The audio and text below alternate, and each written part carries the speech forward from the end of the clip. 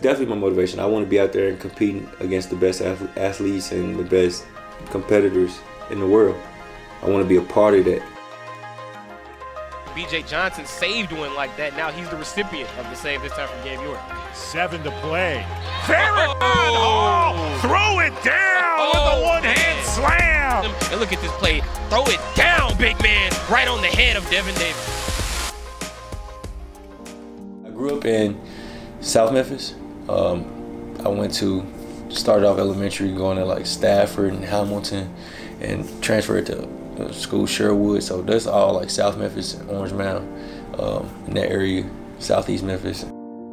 I played basketball for the first time when I was like 6, outside, you know what I'm saying, just outside in the neighborhood hooping with guys. My next door neighbor is a guy named Ernest, and across from me was a guy from Milwaukee named Raymond, and we used to go outside and play every day. Now it's a different type of pressure in Memphis. Like if you're a kid from Memphis or any hometown kid, you know what I mean, it's a different type of pressure.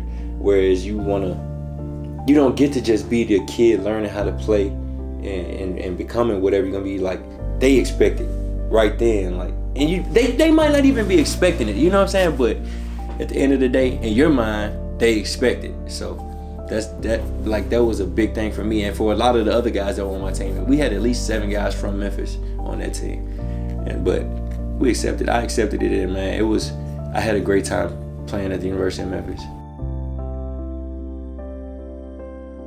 Unfortunately, I was there for 3 months, but I was there for the preseason training, and then I broke my hand in the first game.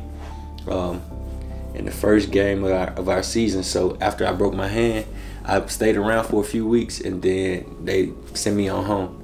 So I went back home, worked at a bank, worked out every day. After I finished working at the bank, I go back and work out again, take care of my little girl, and man, I ended up getting another call to go to Czech Republic. I think it's boosted my confidence, you know what I'm saying, to the max. All of those experiences were great.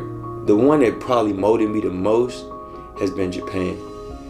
Just because there, man, it gave me so much structure. Like I've always been pretty structured, but we had practice twice a day. In order for me to get a lift in and work out in the morning, I had to work out early in the morning. We had to be at the gym like 6 a.m. And it's just by yourself, training yourself. Nobody else is in there with you. You gotta go in there and do your work. So if I wanted to continue to try to do what I want to do, you know what I mean, I had to really go in there and put work in.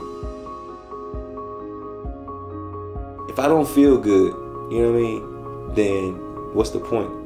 I only get to play this game for so long.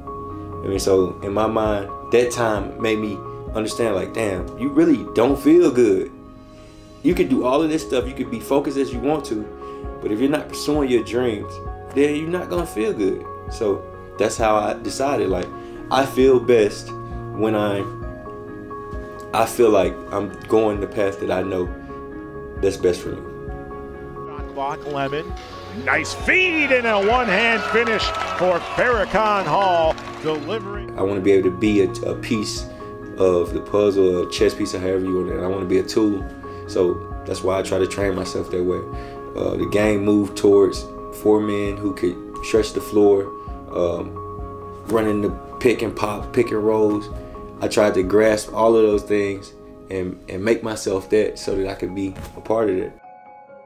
At the end of the day, I get to play a game that I love and I get paid for it. You know what I'm saying? Like, I got the best job in the world. I say that. We say that all the time. You know what I'm saying? Our coaches say that all the time.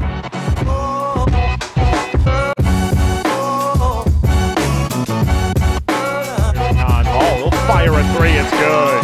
The veteran Ferrakohn Hall for 3.